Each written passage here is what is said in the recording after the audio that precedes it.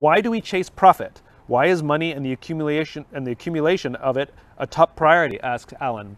Well, partially it's our society. Our society has defined success by your car, your house, your bank account. It's unfortunate, it's just the way we've gone. It doesn't have to be that way, but it is. We chase profit also because that's how we're judged. We're judged in our companies very often by how much we produce, by how much we bring in. We need to change the incentive structures. We need to judge people by how helpful they are to others.